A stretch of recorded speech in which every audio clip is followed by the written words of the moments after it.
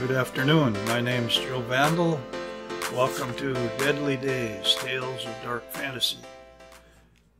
Every week we have a story for you. These are stories that I have translated from the German. And I publish them as books. So if you're interested in the books, you can go to lulu.com. Lulu is Lulu.com. And you can look up for my name, Joe Bandel, band like a rock and roll band, E-L, Bandel, or you can go directly to my Spotlight page, which is lulu.com/spotlight/anarchist-banjo. Now, I draw these stories from pretty much 4 sources right now. There's going to be more as I get more authors in. But the main authors that you're going to be hearing, or the sources that I have, are Hanns Heinz Ewers and Hanns Strobel, who were 2 of the greatest horror writers in Germany during the turn of the century. I also draw stories from Der Orchideengarten, which was the world's first illustrated fantasy magazine, and from a magazine called Cocaine, which I translated for Sidereal Press. It was a limited edition and sold out within 3 weeks, my understanding. This fall, I'm going to be putting a lot of these stories up as ebooks on Kindles. Some of them are already on Kindle, the books are. So if you are interested in that, of course, that's always a good option. It's cheaper than paperbacks or hardcover books. Okay, that's pretty much covers that. Today's story is going to be kind of a strange story, and I struggle with some of the words here. The title of this is Anthroovaropartus. So that's a tongue twister. Anyway, this is Ewers' sense of humor. Let's see if you think it's funny or not. A word pro domo for the professional and the amateur. The second December issue of the London Medical Review contained the entire short notice. It found its way into all the newspapers of the world. The 2 Edinburgh doctors, Professor Paid-Scuttle and Dr.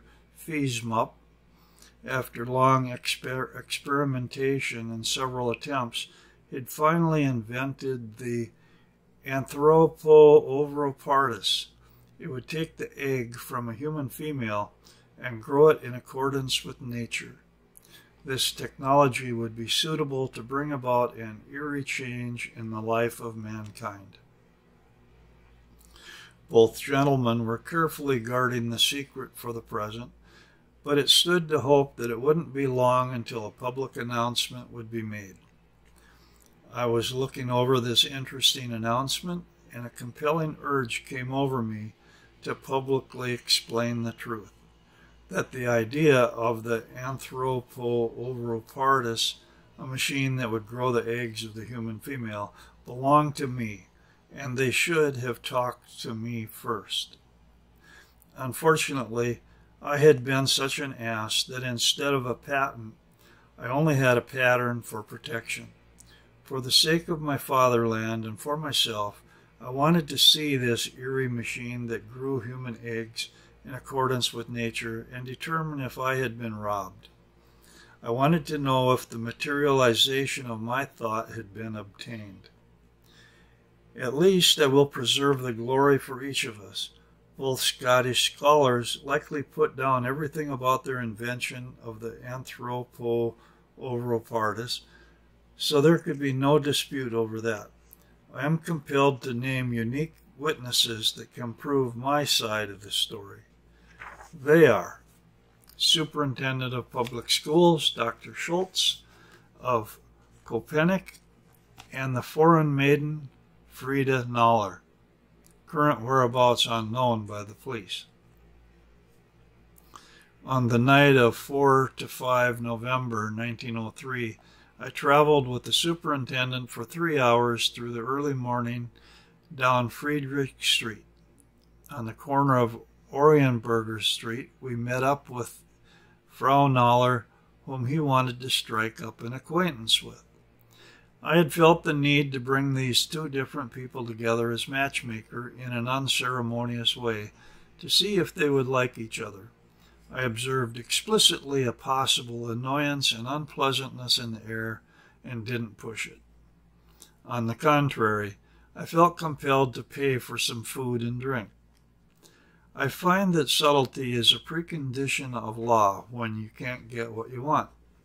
You can gather from this that I am as good a lawyer as a distinguished physician, which gives my discovery certain characteristics of both.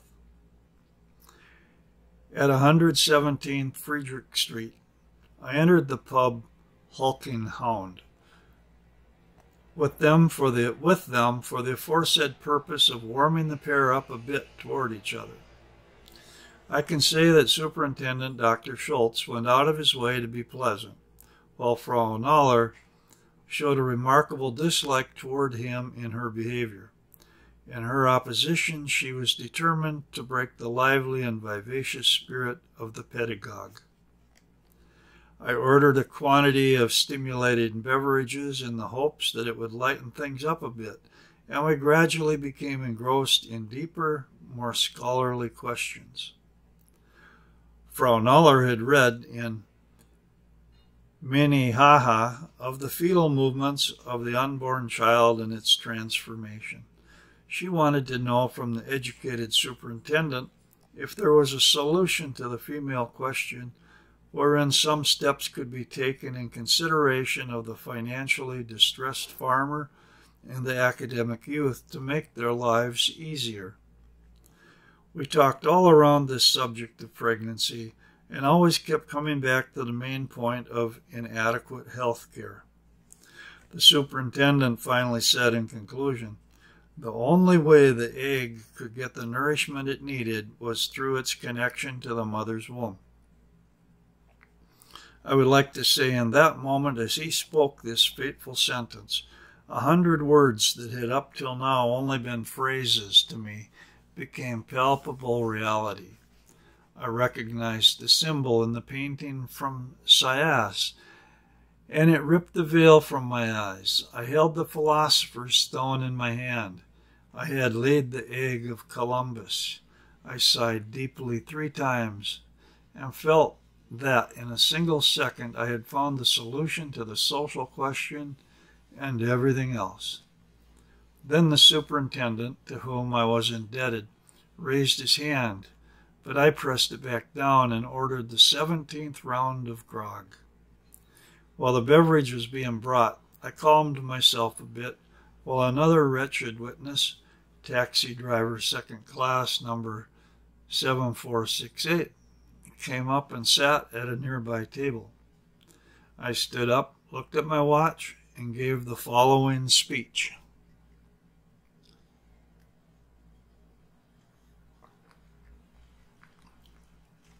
You will want to note this moment well, ladies and gentlemen. It marks a revolution in the unseemly life history of humanity that we have up to now seen. It is now precisely 4 hours and 19 minutes. Furthermore, you will want to consider my person and impress upon your memory that in this moment the man stands before you that can bring the greatest victory to mankind if you will let him continue. You, Miss Noller, only snore. Would you give more special attention to my words if you knew the destiny you have been given to sit here as a singular representative of your sex and that through me you will strike a blow that will raise up an advanced civilization 100,000 years? We have been talking about the female question. Why is it that in the war with the male, the female always appears to take the weaker part? We all know it is your sexual occupation. It is a fact that the female must carry and then bear children, and if that is not the case, must otherwise regularly suffer in a disagreeable manner, a reminder from nature of her femininity. We want to apply some lever and find a solution that will lessen the severity of your periods. From my point of view, pregnancy and childbirth in this modern setting now appear thoroughly inadequate and obsolete. We have a moral obligation. You, Superintendent, should especially honor this time. It is sad that men forbid pregnant women who are willing to produce new sons for the fatherland to set foot on the street. Almost daily we see women and virgins wandering around in most inappropriate circumstances. I ask you, what impression does this make on the innocent maid that is growing up? The innocent child wonders. She questions, where did I come from? She goes for days experiencing things she should never experience. This is so far from hygienic. I ask, is this condition healthy for women? Simply no, it is not. All suffer down there, some more, some less, but it is acceptable to none. Then there's the birth. The labor is very intense, and many women even collapse from the pain. Aesthetically speaking, the time of pregnancy that paints a fat womb on every woman is now over, thank God. The newborn is equally as ugly and goes contrary to our perception of beauty. I am speaking out of an experience with my girlfriend, Miss Needlich. I told her the baby looked like a noisome scarlet Aztec frog, but the mother found her child very beautiful. This is a certain sign that childbearing undermines the aesthetic experience. If I need to give any more proof, I can point to the frightful and horrifying state of modern medicine. It is unworthy and adverse to childbirth and to civilization. Now, I personally don't have anything against this manner of childbirth. In general, it is worthy, serves to propagate the human race, and normally I wouldn't say a word against it. Unfortunately, my fellow men have spoken many words about it because they are asses. So I won't stay quiet either about the facts of perpetual childbearing and how the female could be improved from the ground up and not have to endure so much. My dear Superintendent, you said the only way the egg could get the nourishment it needed is through its connection to the mother's womb. You have no idea what these words have given to humanity.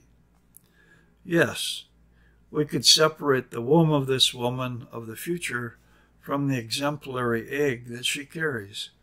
We could give her back her womb, and from now on, if this was done, our women could lay eggs. We are only mortal humans and can't transform into a swan like Jupiter, and our women can't lay eggs. For the singer in the myth, this is only a slight difficulty, because a God finds the solution. Today, we are capable of finding this solution for ourselves. Where can we find this knowledge? Let us consider our predecessor, the hen that lays eggs with shells.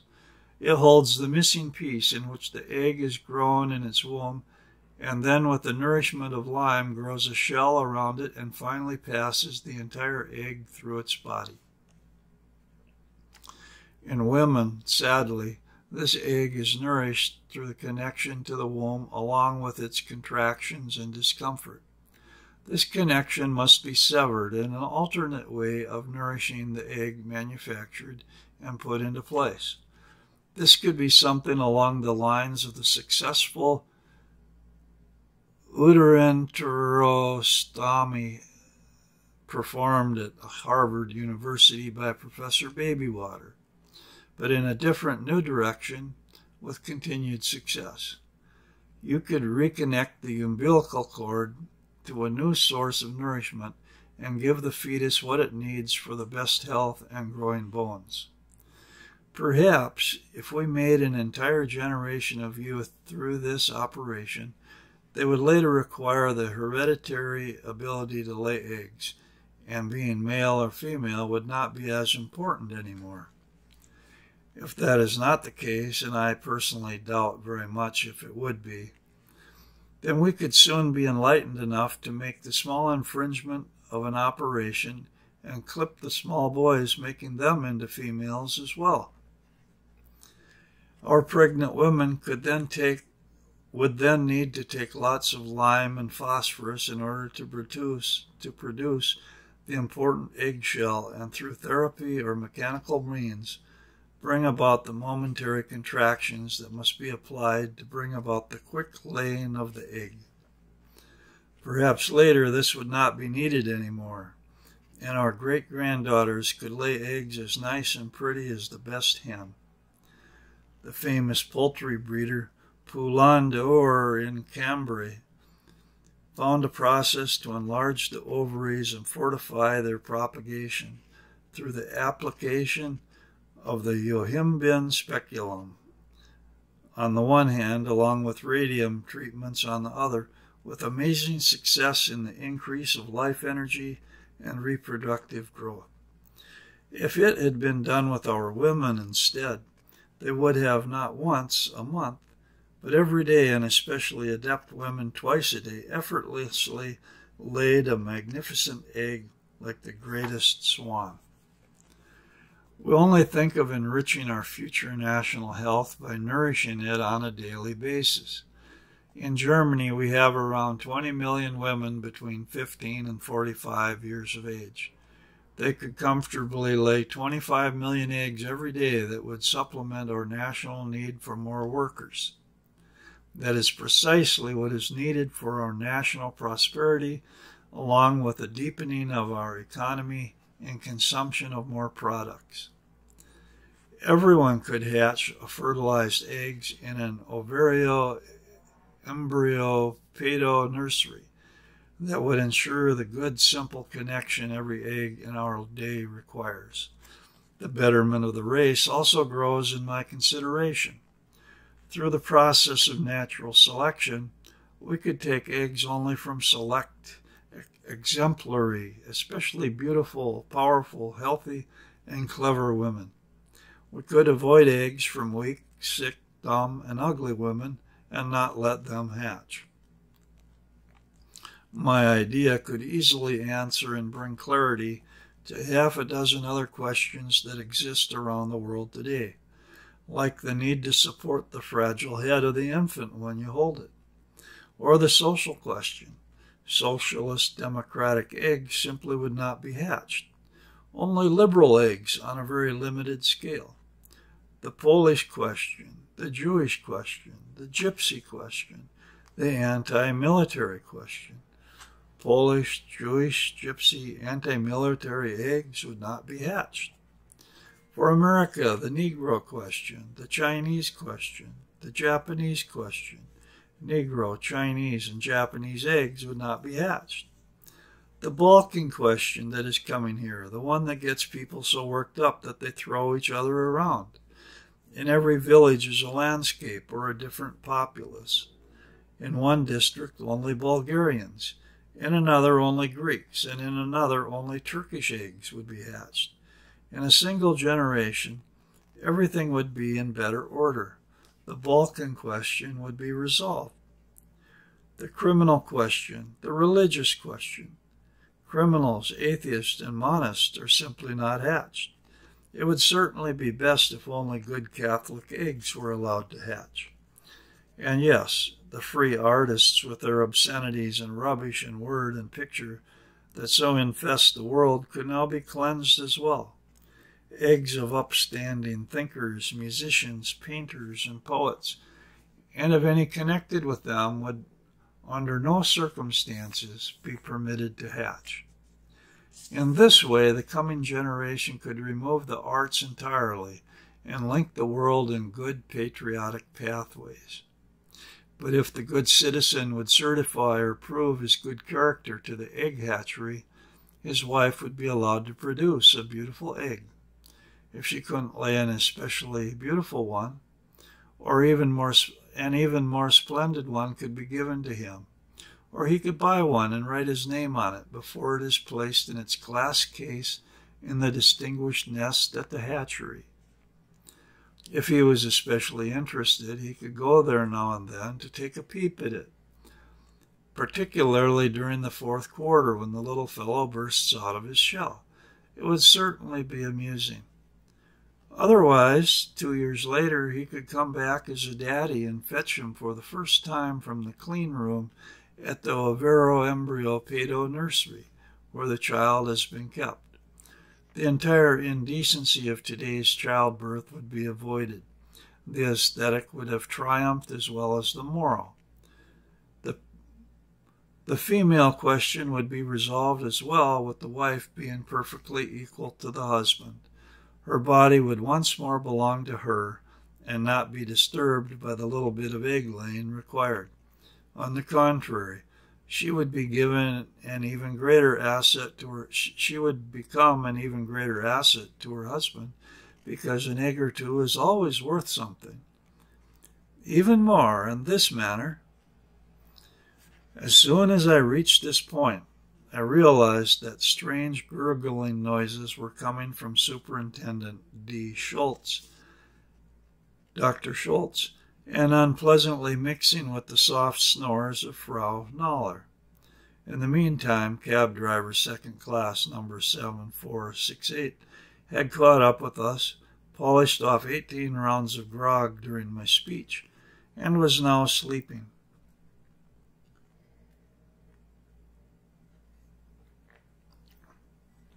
I woke him up and reproached him for his negligence, but reconciled later and drank schmaltz with him.